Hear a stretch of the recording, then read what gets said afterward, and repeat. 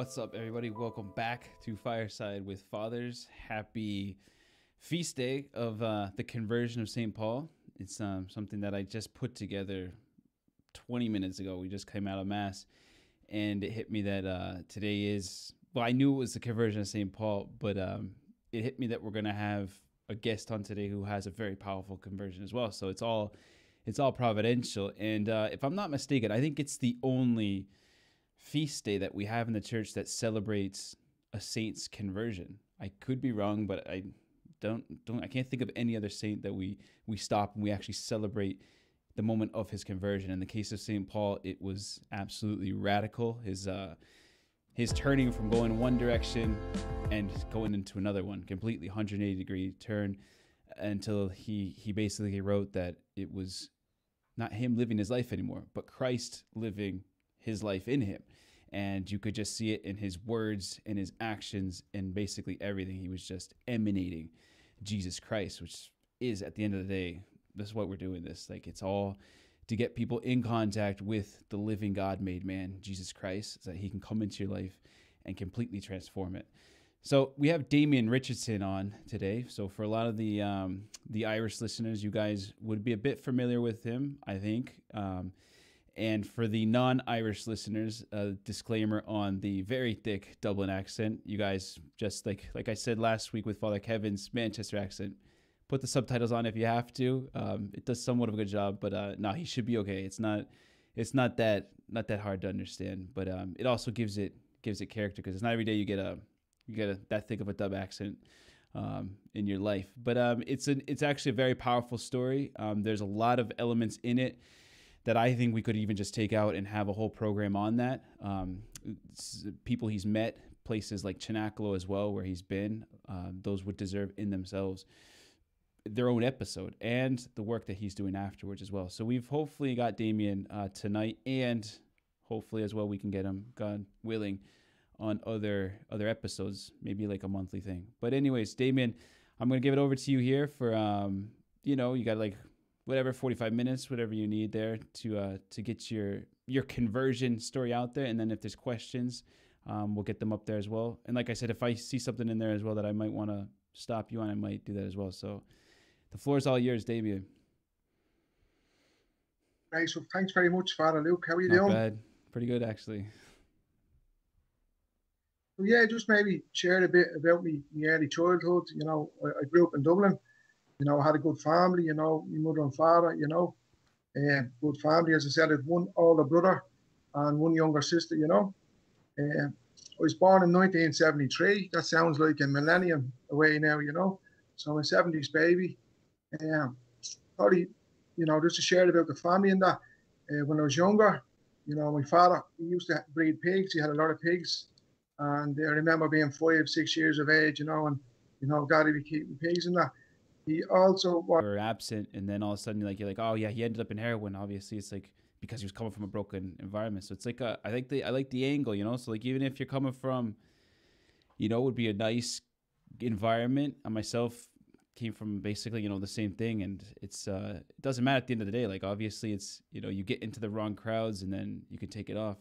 But how old were you when you like you said you were in and out basically of prison? Like the heroin thing, I thought actually once someone got into heroin, I never did heroin. Like I saw that like crack and heroin were basically the gateways where there was no escape. Like you basically got into that and there was no getting out. We had circles of buddies that were getting into it. And for me, I thought, if I get in there, I'm not getting out. So I actually didn't know it was, that you could get out of heroin, that you can get in and get out.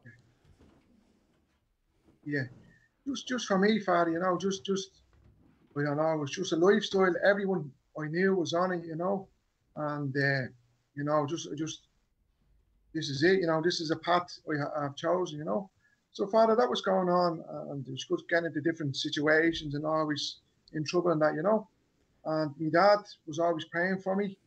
Every priest he met, he's saying, Father, celebrating Mass for Damien, he's in prison, he's on drugs and stuff. And one day he approached me, and as I said, me and my dad, we are very close, when I was younger. And we were always together, and with the horses and stuff. working together and things like that. And I hadn't seen him for a few months here and there. I'd see him in a few months and that. And we'd always speak about meeting up, going for a cup of tea or something, but I'd never turn up. I'd always let him down. I was dishonest. I was unreliable. My whole life was upside down. And one day he was praying for me, and someone gave him a video of two girls, two American girls, and the video was all about Medjugorje. And the two girls said on the video they had been drug addicts, and they had been to Medjugorje, and he had changed their life. So my dad was saying, I have to get Damien to Medjugorje. So he approached me one day and he says, Damien, will you come to Medjugorje? Now I knew it was something to do with religion and stuff, and I says, no way, you're not going anywhere. With him for a week, you'd be just nuts and praying and stuff. And I was happy, just leave me alone, leave me take me drugs, and was kind of comfortable in that sense. And he showed me this travel brochure of all the Croatian beaches and stuff. He said, Medjugorje is close by that, so he kind of tricked me into going. So we booked a ticket for me to Medjugorje. It was 1996. It was August, and it was August 1996, and I was even before we got on the plane. I was taking drugs, heroin before we got on the plane, and so we got on the plane, Father, and I kind of felt guilty because I had let him down so many times. So I owed it to him to go to Medjugorje, to just go. And I said, the week is not going to kill me. But I knew I had no drugs, no backup over there. So, Father, we got over in the plane, and I was down my head on the plane. We had to drive 3 hours from Dubrovnik down to Medjugorje. And I just remember waking up on the plane on this journey, and there was all these people praying the rosary and stuff and chanting, there. Oh my God, what am I have to get myself into for the week? Just a load of grannies here. We arrived in Medjugorje, and the drugs was wearing off me. And we went to the hotel, and I put my bags in. And I think for an hour, I just went up the main street and just looked around the shops and that. And I come back to my dad and I said, listen, give me my passport. I want to get out of here. This is nuts, this place, I hate the place, So he said, no, son, give it a chance, give this place a chance. So we went to the hotel, and, for 2 days, I was just looking around, and it was real negative and stuff, and full of anger it was, And every night I couldn't sleep because of no drugs. I used to walk up and down the main street of Medjugorje on my own to be known around, and with a lot of dark thoughts in my head and stuff like that, I was doing that for 2 nights, and on the second day we were there that night, the third morning, I hadn't slept in 3 days with the effects of the drugs. And there was a little bench beside a lady in the grotto of St. James. There's a statue of a lady of Medjugorje. I slept down there at about 4 o'clock in the night, and I woke up about 5 o'clock or 4:30 or something, and I got about an hour and a half sleep or something. But I remember waking up, and it was a very profound moment. And this, the sun was shining on my face. There was little birds chirping, and there was this lovely breeze, blowing over my head as I awoke, And Father, I felt peace, I hadn't felt since I was a child, this interior peace. Now, it was nothing like St. Paul, nothing like that, but just saying, this is some kind of peace that I hadn't experienced, So I went back to the hotel to my dad, and he could see something in my eyes, he could see a little change there, or maybe I looked a bit clearer, I don't know. And he says, you okay, son? I says, yeah, I'm okay. And he says, will you come to Mass when you get breakfast, come to Mass? I says, right, come on, I'll go to so, because I hadn't been practicing for maybe, I don't know, 6, 7 years, since I was 15, maybe I stopped practicing. I was 23 at this time. And during the Mass, we went to Holy Mass in St. James's in Medjugorje. And, there was this Irish guy behind me. And when you turn around to shake hands for the embrace, I shook his hand, and he turned around to me and we shook, and that was it. So when Holy Mass was over, and this guy was standing at the back door of the church, and he introduced himself. He says, "How you doing?" He says, "My name is Bill, and I'm from Wexford, and have you been here for long?" So I wasn't even speaking. My father, spoke for me. He said, "Yeah, we came in, 2 days ago," and he said to me, "Have you been to the Blue Cross? Have you been to Crucifixion Mountain?" And I just said, "No, we've been nowhere." I was, in the hotel and stuff. So my father kind of, said, "Take him under your wing, take Damien off. try and sort him out. So this guy, Bill, we start walking, and, he was a tough guy. Bill was from the traveling community. And, he just started telling me a little bit of his story. He had been a week there before. This was his second week. And he was on fire, this guy, he was a tough guy. And he started saying, let's pray a rosary, and he brought me up to the Blue Cross. And, he started telling me how much a lady had a plan for me and how much a lady loved me. He, brought me around. And this guy, he wasn't afraid to his faith. I'd never met any young person in my life that was just, they loved their Catholic faith. They weren't embarrassed of it. They were encouraging, So we stayed with Bill for that week. He helped me detox. I was very sick. I was young, cold talk. And, Bill kept encouraging me. And, the expression, take me under your wing. I do believe that he was a guardian angel for me, that he really, really helped me. That week was over, and I met some good people, and I couldn't, never seen all these young people, all these young kids from all different countries, and they were all so happy. And I said, one of these guys, they're just, they're so peaceful and polite to me and stuff. It was, I started hanging out with a group. By the end of the week, I got to know different young people from Ireland, from, U2000 and all these prayer groups. And, I got to start chatting with a few young seminarians. And, they were encouraging me in the faith and stuff. So we heard at the end of the week, there was a few young people who were staying over. The pilgrim group we went with was give them, some money and paying for the accommodation, So my father got wind of it, and, he approached me. He said, listen, Damien could really benefit from a second week. But they're saying, oh, no, sorry, Jim. There's no room. All the spaces have been taken. So this, on the last day, this seminarian guy, an Irish guy, he approached me and he said, Damien, he said, I want to give you my second week for free, I want to give you a few bob. You need it more than I do. So I said, are you sure? He says, yeah, you need it. So it turned out to be that I got to stay, but he also got to stay as well. They made room for him. So we had the second week there in Medjugorje, and, it was an amazing week, and I felt, recuperated there and stuff. And something changed in my father that first week in Medjugorje. And, I call it illumination of conscience, where I knew right from wrong. I left Medjugorje knowing right from wrong, something touched me out there, and, had amazing 2 weeks out there, met great people.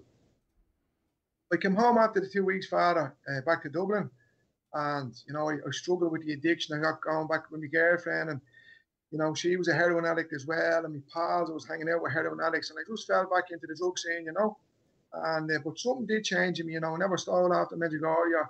I was trying to behave myself as best I could, During that time, I went to my doctor, and I said, listen, I've been on heroin for a few years. I want to come off it. So he was saying that maybe I could try Fireside. So I went on Fireside for 2 years. And then after that, they changed Fireside to methadone. So I was on Fireside methadone for 5 years, And during that time, I jobs here and there. I was doing driving and stuff, and, I was working in building sites and, doing deliveries and stuff. And but I was very unhappy, Father. Just with the methadone, it's a kind of liquid, and it's a cough ball. You drink it every morning, and you're kind of comatose, you're sedated and stuff. And my life was getting more miserable, and I couldn't make sense out of it. That would have brought me up to 2002, and I was just very depressed, Father. And I'd go to my doctor and I say, Doctor, I'm suicidal, I'm really depressed. And he'd say, oh, here's a pill, here's a tablet for you. I say, Doctor, I can't sleep at night, I have anxiety. He'd say, oh, here's a pill for you, and, he had me on Valium and antidepressants, and was taking methadone and stuff. And, I was on a concoction of pills and stuff. And, I was really just, oh, what is this, And, summer of 2002, I was driving a lorry, and I was doing deliveries. I was trying to keep the job down, and I just couldn't, we're all there on top of me. And I kind of had a bit of a breakdown. And, I heard someone calling this breakdown. Maybe it was a breakthrough. I heard that kind of before. But I was hearing this voice, it was very suicidal, Father. And maybe elocution I was hearing more than a voice. And I was just saying, Damien, you're a waster. You wasted your life. And, just to backtrack, 4 years previous to that, myself and my girlfriend, we had a little girl we had, and this voice, or was saying, look at your child, you're a drug addict, your family, look what you've done. You'd be better off without them, just kill yourself, And I was contemplating that, for a few months, and I was in so much emotional pain that, I can't put it into the English language. I can't describe what this is like. It was like someone putting their hands on my head and just pushed me into a black pit. There was no answer for it. And with that, a family member, my sister, brought me back within 3 days of that breakdown. She brought me back to Medjugorje, and I was out there for a few days, recuperated. Father, just to backtrack, I would have, for my first time in Medjugorje in 1996, I would have went out there every year, with my girlfriend and with my child, and it was like recharging the batteries for me, when I was so low.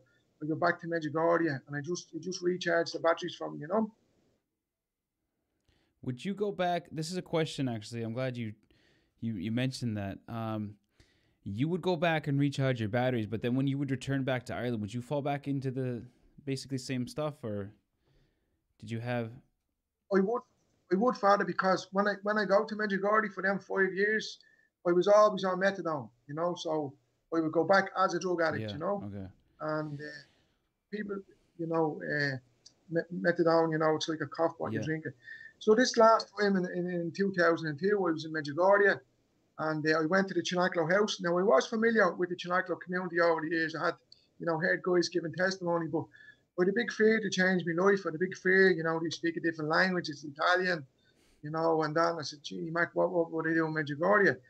So I went up to the house, I think after 3-4 days, after, getting a bit of strength back, and I was speaking to one of the Chinaklo lads, and we said to him, I'm from Dublin, Ireland, I've been on drugs for 14 years, and, I've been to Medjugorje and I'm very suicidal. So the guy looked me in the eye, and, the words he said just touched me hard. He said, Damien, he says, you want to come back to God? You want to change your life?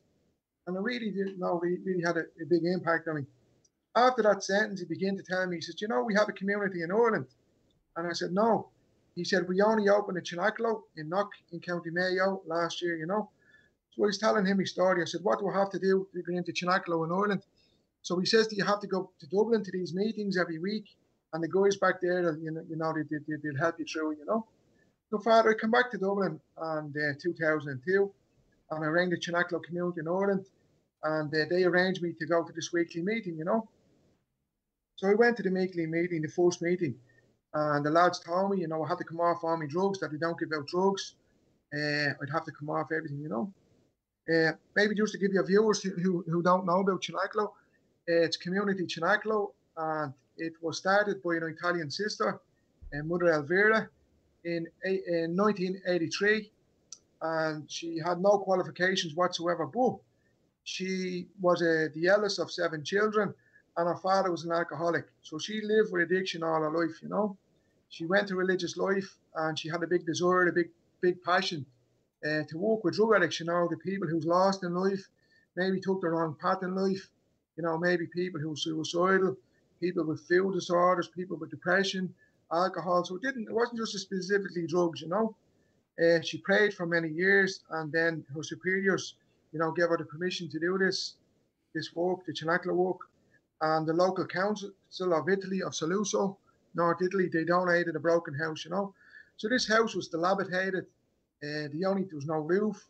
The only thing over the door was a statue of a lady, and Mother Elvira knew by that statue that this was God's work, And again, she's a big, big faith. She says, Lord, if this is your work, I'm a little small nun, and she's a big, big heart.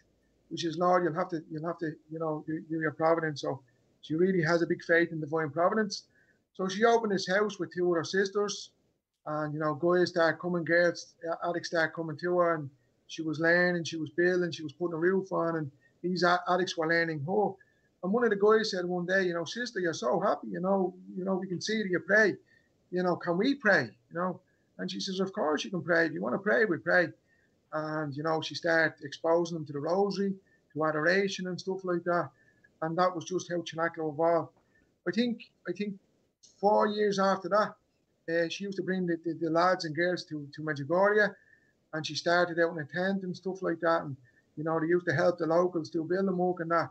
And Elvira noticed that when they were in Medjugorje, that they were a lot calmer and peaceful, the drug addicts. So she opened a house for men and women in Medjugorje. Uh, so yeah, Father, that was the Chinaklo community. So as I said, I went to these meetings in Dublin, and told the lads my story. So they said, listen, we have no counsellors here, we no doctors, we just live a simple life, and we're kind of it's very successful. So I went back to my doctor and I told him there was a possibility of a bed in this treatment centre, this community down in Knock in Mayo. And we started with my doctor. We started the process of detoxing me off this methadone, which I had been on for 5 years. I think that was a horrific part of my life, Father. So a lot of people don't understand.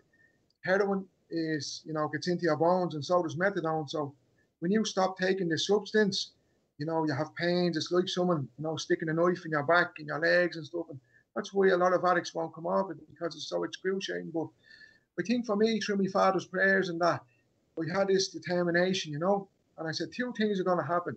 I'm going to die, or I'm going to come off these drugs. I just had this fight in me that I hadn't had in a few years. And I said, this is it. I'm going to come off this methadone. And I did. It was excruciating, a month of cold turkey. And, I wouldn't wish it on anyone. It was excruciating and that. But I kept going to these Chinaklo meetings every week. And the guys there, Damien, you're doing well, encouraged me and stuff like that. So eventually I done me 4 or 5 weeks there, and the guy said to me, we'll give you a few walking days. You don't just come into Chinaklo. We have these walking days. You go to a B&B in down in Knock in County Mayo. And Father, funny enough, the name of this B&B was the Divine Mercy B&B. You couldn't write this. And they were friends of Chinaklo who took the lads in. So, it's Jerry and Elsie Tully down in Knock, and, I still stay with them. They're lifelong friends now. So we started with them for 8 days, and we used to go to Chinaklo in the morning time and do what they call a walking day. I'd go there at 9, and we'd walk with the lads, and come back to the B&B at 5 in the evening and get some food there. And it was just a day of just gently let me see the Chinaklo lifestyle. Something also about Chinaklo works on 3 pillars. One would be the prayer, and the friendship, and the hard work. The prayer would be very balanced, Father. It's not about oh, look at this quote out the Bible. It's about living it. Don't preach to me, man. Show me how you live this prayer. About holding the door for someone. You give a glass of water, you save yourself last, and you're having a bad day. Think of the brothers in the house. Maybe you have Dave more going on with you. So I was exposed to this new lifestyle because, when you're an addict, Father, you're very selfish. For me, I used to lie, steal, cheat. I was very dishonest. Very self-centered. So you're into this community that turns that on its head, where instead of taking, you give, you serve, and that. So that would be the prayer. Obviously there's rosary there, there's adoration, and I came from a Catholic family, but I didn't know. Like, Dad brought me to novenas and stuff when I was a kid, but I remember seeing on the wall my first day in Chinaklo, adoration. Paddy's doing adoration at 8 o'clock, Johnny's doing at 9 o'clock, and I couldn't even pronounce the words, but all the lads in Chinaklo, they just say, go into Jesus, get some peace off Jesus. Go and tell the Lord if you're struggling with some things. They used to talk about the friendship in Chinaklo. When we're drug addicts, we have drugs. Everyone wants to be with us. I want to be with someone if they've something to offer me. But in Chinaklo, we can't offer each other anything because we have nothing. We live off Providence. We grow our own food. People don't eat clothes. It's a very simple life. And the true friendship would be, not saying, pat me on the shoulder and say, Damien, you're a great fella.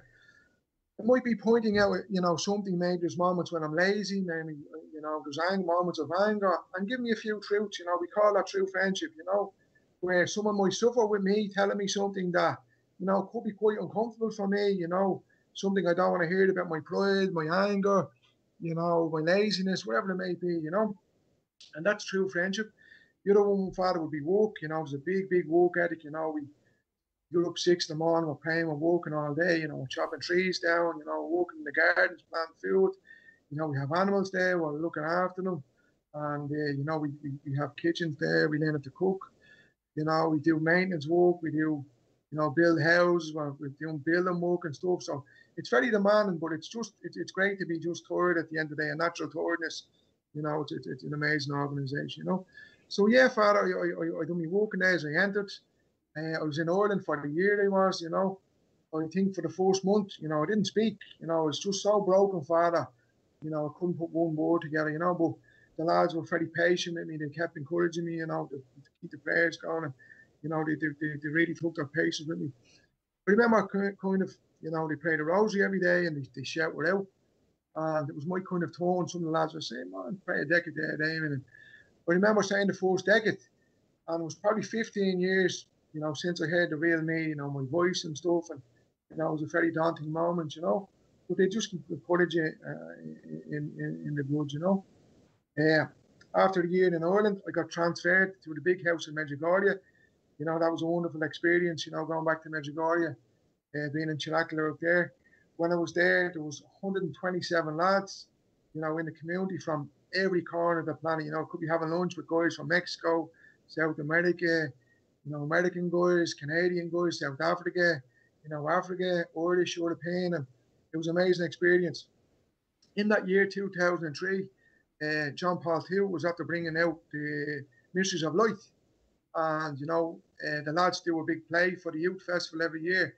And Mother Elvira decided that we reenact the Mysteries of Light. So I got to do that for 3 months out there. That was a wonderful experience, to do the reenacting and make their own clothes and their own music. And we got to perform at the Youth Festival, I think, in front of 1,000 young people. But leaving that aside, it was great for me to see the faith, to see the actual mysteries being acted out and that, it was a great experience, It's quite a different look from a rave with the strobe lights and thousand young people to dancing the mysteries of light in front of 1,000 young people. I guess that's just like the irony of where God takes you. But so how long were you actually in the Chinaklo community? How long did you do the experience? Yeah, I was in there for 15 months altogether, when I exit Chinaklo, I come back to Dublin then I did, and we had my girlfriend was there and Mary was there. And I think, Father, the first thing I wanted to do was get good with God, And I said to Mary, you have to get married. And she agreed, she said she'd marry me, And, I started my own business when I left Chinaklo. I started a waste disposal company, And, I went to the local council and we had to do a few things and stuff. But Chinaglo kind of fires you up, In Chinaglo, we say nothing is impossible with God, And that's our motto, So nothing is impossible. So it gives you good work ethic and stuff. So I had to do, I was uneducated and that. But yeah, I approached the local councils and, they gave me a lot of paperwork. But eventually, I got a Dublin waste permit. And, I could collect as much waste in Dublin as I want. I loved the physical work, had a truck. I was in the yellow pages, I was advertising everywhere. And, we used to collect, broken, houses. We used to do demolition work, take waste away. We used to clean gardens. We used to cut trees down. So I was doing that for a good few years, And,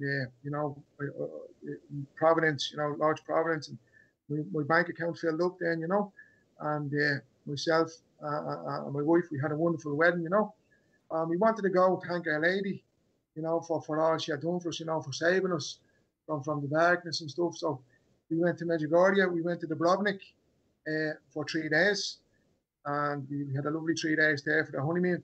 And then we went down to Medjugorje for 4 days then to thank Our Lady, So that was a wonderful experience there, Yeah.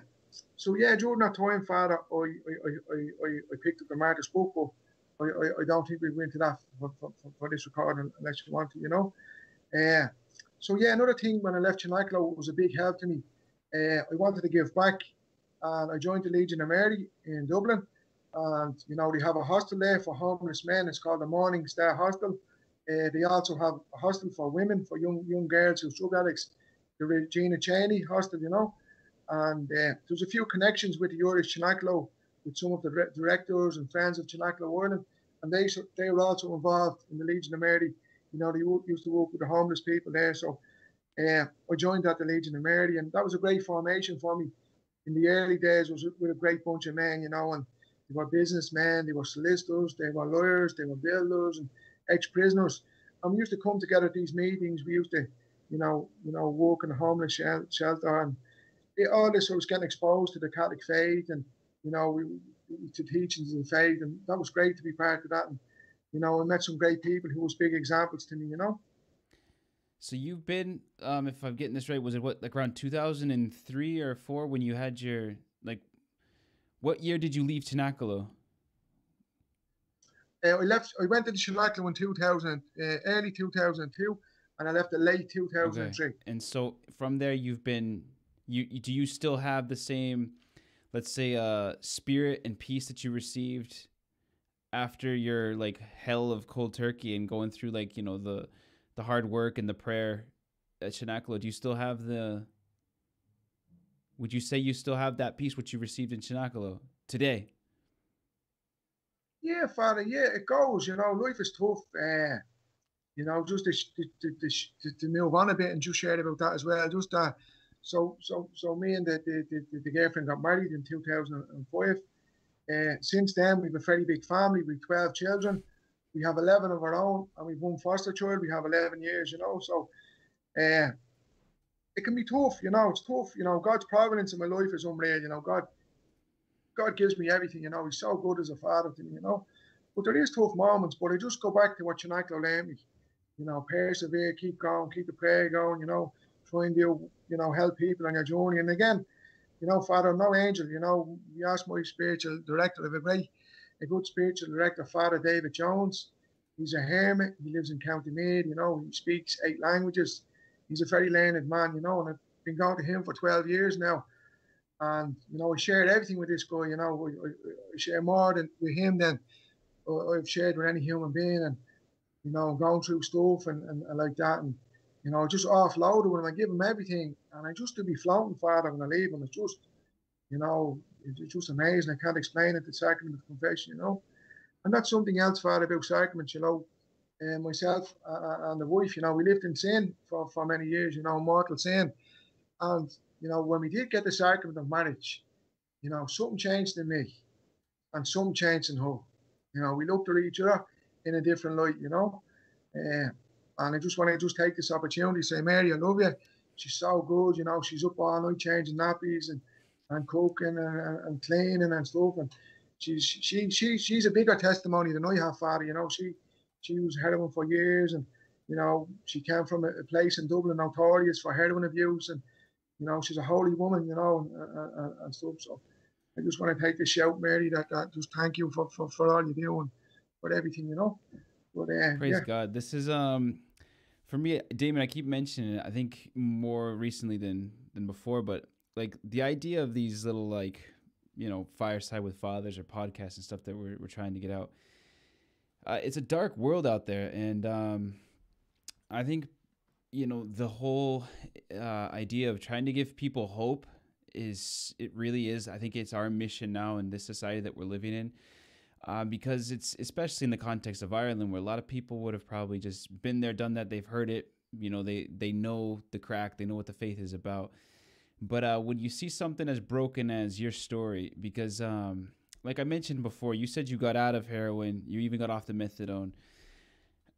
You're like I think I can count on one hand the amount of guys that I've actually spoken to that have gone through that. Like I said before, it's like, it's usually once heroin gets a hold of you, it's not like you're just taking heroin. It gets a hold of you. It's very hard, to not say impossible, to get out of that unless there's some kind of divine intervention. So your story is brokenness, basically one of those lives that should have just ended up in the gutter. Your wife as well, probably with you. From that to a transformation, get your business going, 12 children, like it's almost just like an explosion of life and structure from this this darkness and brokenness. And what did you do? You surrendered. Like you didn't do anything. You didn't follow like these steps or this program or some kind of like self-help thing. You surrendered, and God, it's funny because you have the divine mercy behind you, but like it was the prodigal son, but him almost just waiting for that. Like he needs some kind of excuse to come like bursting into your life, running out to grab you and basically give you a peace, which, like you said, with the pain, it's like a peace that you can't describe in the English language. You said you were under this darkness and this oppression that you couldn't put into words. I personally have felt that with the peace that you receive when you let God into your life. It's like a peace that you can't put into words, and you yourself would know, like, from the darkness to the light, there's just nothing to compare it to. Yeah, I think, Father, sin makes you sick, and that was, it was a big sinner. I didn't care about anyone else. I justify all my actions, and inside I was sick. I was really and truly physically, mentally, emotionally sick. And the sacraments, oof, just the adoration, the healing I got in Chinakla with the adoration. The lads would be playing the music then, quiet time, the sharing, the rosary, and I love the rosary. Just to say, Father, I'm off drugs 19 years, I'm off heroin and all drugs 19 years. And I think there's only one day in that 19 years that I haven't prayed the rosary. I love the rosary. And, when I'm nervous, I go into a meeting or something, and we pray the rosary in the car and stuff, and we just get this peace. So Praise God. it's really, it's Praise amazing. God. But, so yeah, Father, just to bring you on a bit, we had a big gift there, 3 years ago. We had a ward meeting of families, and a priest friend of mine who lived down in Knock, Father Nigel, he approached me and he said, that they're doing a few testimonies down in Knock in St. John's Resident Care Centre. There's a few families there. Well, would you mind, Mary, you and Mary mind coming down and sharing their story? So I said, yeah, Father, no problem. So we went down, and myself and Mary were interviewed, and we shared some of our stories with other wonderful families, beautiful families, and the lovely, lovely kids and that. So the manager of ward meeting of families, Father Timothy Bartlett, he was there, and he said, Mike, that's an amazing story. He says, we might do something again. So I was thinking, yeah, maybe the RDS, we give a little testimony of this, his father, whatever. So we done a little video shoot then a few weeks after, camera crew come out to the house and they wanted to do a little video for the ward meeting of families, and the camera crew come in at 6 and the kids got out of bed and they're brushing their teeth, and we had some crack doing that, and that was it then. I said, it was wonderful to participate in it. And about 2 months before the actual event, Father Tim rang me up again. He said, how you doing, Damien? I said, how are you, Father? He said, are you going to go to the board meeting? I said, oh, yeah. I said, we're booked in for the RDS, and, we're going to be helping there with the Chinakla community and things like that. And he said, I wonder, will you do me a favour? I said, yeah, Father, anything, we can help out, they went. He said, I want you to meet the Holy Father. I said, I nearly fainted, on the spot, And he said, no, take your time, take a week and come back to us and, let us know. So I hung up, I rang into the Mary and I shook Mary. I said, you want us to meet the Holy Father? And I ring him back in about 2 seconds. Father, yeah, we'll do that, So we it was amazing and stuff like that. So we got there to do practice, in the stadium, the football stadium, 3 days before that, and the manager was there and he was saying, he was sitting in a seat. He was pretending to be the Holy Father, and there was the other 4 families, So he walks us out onto the football stadium, and there was loads of seats there. The whole pitch was full of seats. So my wife Mary was meant to say an introduction, and I was meant to say the final words, and she was overwhelmed. So was I. So she said to the manager, many people will be here watching when we're talking, giving their testimony. So the manager said, there'll be 83,000 people live in the stadium, and there'll be 3 million watching live on telly, So I nearly fainted and she fainted. So she said, I'm not saying anything, where, it's just crazy. I think on the day, there was all these celebrities there, and, it was just so surreal. And in the moment the Holy Father drove in, the place went crazy. The noise of it was just nuts. The whole stadium just went to the roar. The Holy Father come in, So yeah, we was 5 family chosen. One family was ourselves from Europe, the continent of Europe. Another family was from Africa. Another family was from Canada.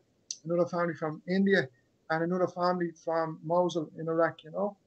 And it was an amazing moment. We got to share that they'd done a pre-recorded video, a little testimony. We got to go up to greet the Holy Father. And they gave the whole, I think we had 10 then. I don't think we got 10 or 11. We had 10 back then, 10 kids. And we gave us all rosy beads. And that was a beautiful moment. During we got to sit with the Holy Father for 2 hours. It was amazing. One final thing about that Father. when the Holy Father was giving his homily, his catechism to the world, he thanked all the families individual for the witness. Me and Mary's story was witness to hope, and hopefully we get people hope that nothing is impossible with God, And he looked me in the eye, Father, and he says, do the kids frustrate you? Did he make you angry? And the Italian interpreter was sitting right beside me, and he said it, Damien, he says, the Holy Father's asking you, do the kids upset you? Do they make it frustrate you and stuff? And I just thought in my head in that second, how do I answer this? Everyone's looking at me, how do I answer? I looked at the interpreter and I said, yeah, has someone told him my confession, And it was a beautiful moment, I think one of the main things stuck with me was being with Father Harry Ghani's family. And I'll touch on that next week. He was martyred. And we spent a weekend with them, and, this guy was a priest. He spent some time in Ireland and he was murdered for the Catholic faith. So that was a big thing, to realise this. We spent the weekend with his mother and father, with his niece and nephew and his sister. But maybe I'll speak more about that next time. Yeah, because we're definitely going to get you on for the next one because you've got you did the Our Martyrs, which is a book I think every Irish household has in it, and you actually have a funny story of how you found your first copy of it. But that I think we could save for another episode because you've done a shorter, abbreviated, easier or more manageable edition of that, and you actually have a very good point of view on the situation right now in Ireland and the similarities which we're living.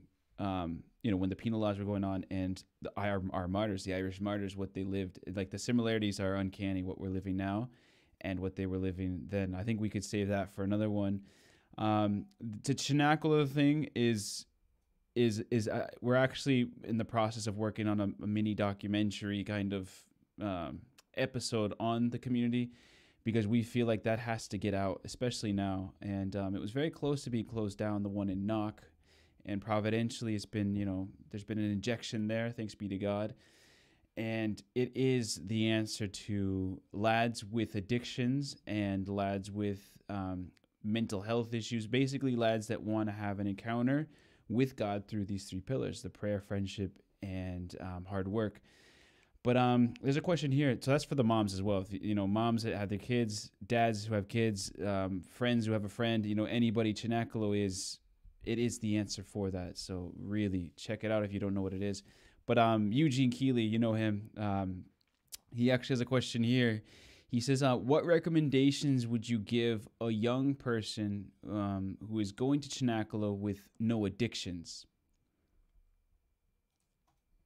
Yeah, it's tough, I know, Eugene, sometimes we take people in for an experience, but Eugene will be treated just like the guys, the drug addicts, we'll have a guardian angel, you grow up at the same time, you do the same work, but you really, really benefit from it. And I trust Chinaklo so much that please God, my kids, my children, when they get older, that they will go in for an experience because we don't call it a rehab or a treatment center. We call it a school of life, so you learn skills, about yourself, about other people and stuff. And enjoy it. It is good times. It's all about beating yourself, flagellating yourself. There's good times, good crack football and a deep prayer life. They really touch on a lot of addictions there. We mightn't be heroin and addicts, but we all have some sort of addictions. And maybe, Eugene, you might recognise that. But enjoy it, and you'd be grand, What I've heard as well, this is from another buddy of mine who did Chinaklo, Colin Whitla. So if he's listening, we'd give a shout out to Colin. But he said that there's also a thing, I think, that Mother Elvira wanted in the community.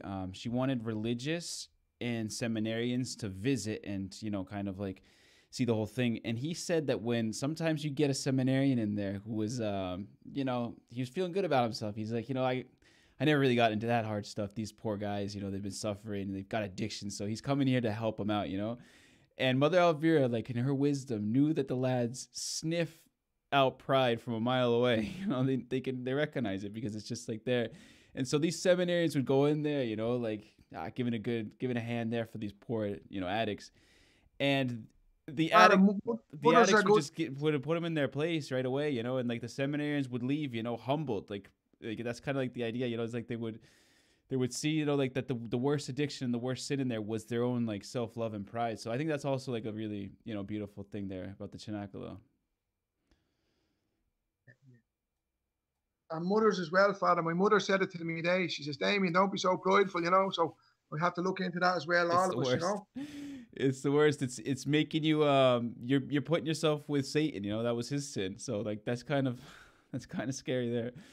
But Damien, look, you're in for me it was beautiful to see because I have a couple people in mind as I'm hearing you talk, and like I said before, I don't think it gets worse than heroin. As far as the chain goes, you know, one thing leads to another. It can be, you know, you start smoking, drinking, having the crack, you know, raves, everybody does it. But then like when you start putting in these like, you know, really heavy drugs, it's usually like very hard to get out of. So like as I was listening to you, I was thinking of some friends of mine and you know, praying for them. But like you said, there's nothing more powerful than adoration and mass, and our part as well, even interceding for these guys who we know. Like, so if anybody's listening, you know somebody who's really, like you described it, like under this just black, dark pressure of any addiction or depression or darkness, to go before the Blessed Sacrament, intercede for them if they themselves can't do it. You know, like we can be those friends that, you know, like in the gospel, they lowered down the other guy at the feet of Jesus, you know, through adoration and mass. Get these people at his feet, even if they physically can't do it, you know, through our frequenting of the sacraments. So, but Damien, I'm hoping, you know, we'll see more of you, and you know, like I said, there's more to this. There's a lot in there, and we praise God for this, because I think also Ireland needs to hear this. Ireland needs to hear that this is, you know, it's a message of hope. It's something that's God's done in your life. Your conversion's now, you know, it's not yours. It's something that He's done. He's taken over your life, and He's doing great things. So we praise God for that, and we can end with a prayer and the blessing, and hopefully we'll be seeing you in the near future. In the name of the Father, the Son, and the Holy Spirit. Amen. Hail Mary, full of grace, the Lord is with thee. Blessed art thou among women, and blessed is the fruit of thy womb, Jesus. Holy Mary, Mother of God, pray for us sinners, now and at the hour of our death. Amen. Glory be to the Father, and to the Son, and to the Holy Spirit, as it was in the beginning, is now, and ever shall be, world without end. Amen. The Lord be with you. And may Almighty God bless you, the Father, Son, and the Holy Spirit. Amen. Thank you, guys, and we'll see you next week. God bless.